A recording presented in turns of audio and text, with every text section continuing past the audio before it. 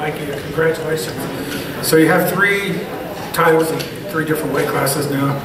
When I was at your camp the other day, Robert was telling me that you might be able to go as high as 147 and maybe win at 140, 147. Can you talk about that, how high you want to go in weight classes? Right now, my main focus is 135 pounds. I feel very comfortable here at the lightweight division. I feel fast, I feel strong, I feel, more comfortable than ever. But we do have, plans to, in the future, move up to 140 pounds. That might be later this year, it might be next year.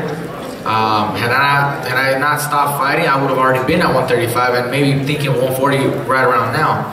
So 140 is very likely that we'll jump up soon. But 147 might take another year or 2 before we can actually consider that. If the right opportunity is there and then the right fight and it makes sense for me and I feel comfortable with 147, we'll consider that when that time is right. But right now it's 135 with pretty close at 140.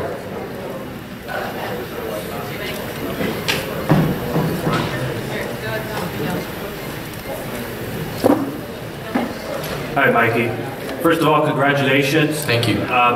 How comfortable were you in there? I mean, right at the beginning, before the fight began, you looked like you were waving to some of us at the media section. Talk about that.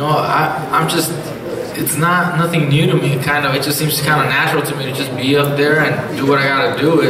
I don't feel pressure, fighting on a big stage or because of the fans, or I just don't feel that really. I'm comfortable in there. I mean, I enjoy that. I love that. And so I'm looking around for people, recognizing people, looking at the media, looking at my family, some friends, just to see where they're at, and kind of just take it all in. But I just feel very comfortable in there. Once the bell rings, of course, it's time to get to work. We dictate the pace, dictate the fight, but I'm always aware of the surroundings. Mikey, congratulations, that was amazing. Thank you. I want to talk a little bit about strategy. How important was establishing a jab in the first round for you? Well, the strategy was, to fight at a right distance off the jab. We know, we've seen him, he's very dangerous with his overhand left, and it seems like that's kind of what he was waiting for and kind of setting up. I didn't allow him to set up. I kept that jab right in his face. I kept circling to my left to avoid his left. I feel very comfortable using my left hand, very comfortable against the southpaw. Traditionally, a lot of trainers and spectators would assume against the southpaw you gotta go forward, you gotta put pressure, push him to the ropes. He's no longer a southpaw at the ropes. When he has his back to the ropes, he's no longer a southpaw. Use the right hand, it's down the middle. Yeah, but I feel comfortable moving to my left and circling and using my left hand more. That will set up the right hand. That sets everything up for me. I can hold him, I can push him with my left, I can measure him with my left. I can start, hurting him with the left. And that's exactly what it did. And when a moment came, to land that right hand, it was perfect. Mikey, you mentioned obviously staying at 135 and trying to unify divisions. Considering the fight didn't go very long, how soon do you think you'd be back in the ring, and what names out there interest you the most? Well, I'm comfortable, getting in the ring soon. I mean, give me, another 2 or 3 months and I could be back. I'm not injured, I'm not hurt. I didn't get cut at all, so, I could be back very, very soon. Regarding names, I'm willing to fight anybody right now at 135. I would love the opportunity, like I said, to unify titles, but I know the champions also have their schedules, their agendas, and some already have fights lined up for the next few months.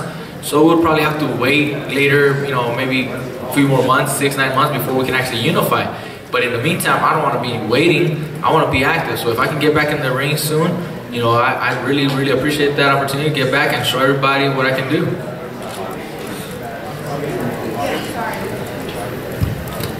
Mikey, back here in the back. Yes.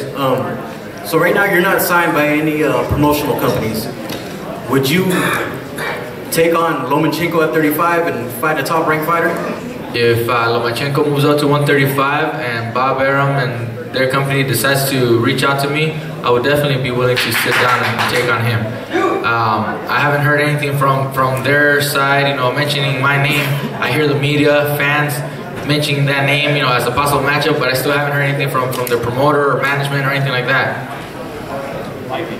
Mikey, You said winning the championship of the world was different this time. It really, you felt it this time. Why is that? Is it because it was the WBC belt in comparison to the WO, or the layoff made you grateful? What is it? I don't know if it's just one thing. I think it's a combination of things. One, my dad, my brother had always wanted to have that WBC at home.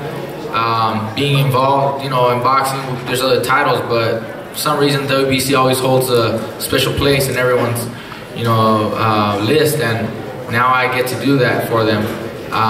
The layoff also, layoff also kind of like sparked that fire and that passion for the sport again. Seeing all the fans out there supporting me, no one forgot about me during the 2.5 years that I was gone, and it showed tonight. It showed in my return fight in July, and it showed again today. I think it's a combination of everything. All these things put together just filled me up with more joy and more excitement than ever before. This time I won the title, and I feel like it was maybe like my first time winning the title. I really feel happy inside, unlike the first and second time that I won them. Like I said, those times it was like, no, not a big deal to me. It was just like whatever. But this time I'm very, very happy.